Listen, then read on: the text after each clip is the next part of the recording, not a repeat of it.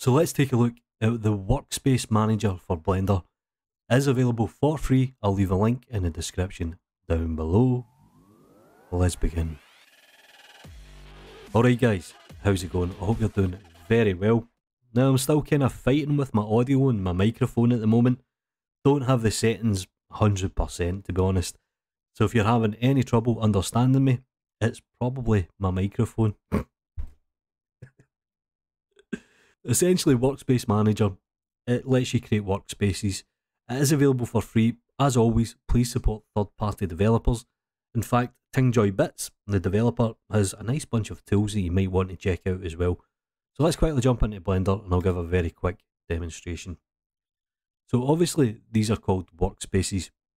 Now, generally when I'm working, I'll have something like the shader editor open at the bottom.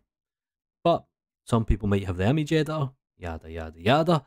So what we can actually do is we can come up to here and we can save the workspace. So if we're happy with the way that Blender's looking inside of layout, edit mode, whatever kind of mode to be honest, we can save it and we'll call it layout mine 2 or 3 right in this case.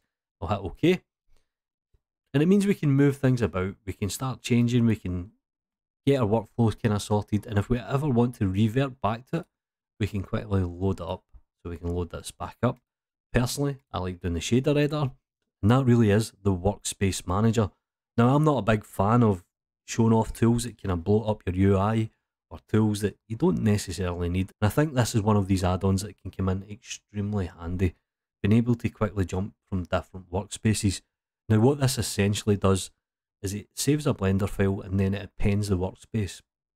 So just be careful if you're dealing with really heavy scenes, because appending a workspace might not necessarily be the best thing to do, but it works pretty damn cool and I'm glad it is available for free. And obviously you can remove things, we can do overwrites. Check out the page, check out the developer. Do me a favour guys, like the video, subscribe to the channel if you haven't already. Follow me on Twitter, Instagram, all that crap. Anyway, you know what to do. Take care.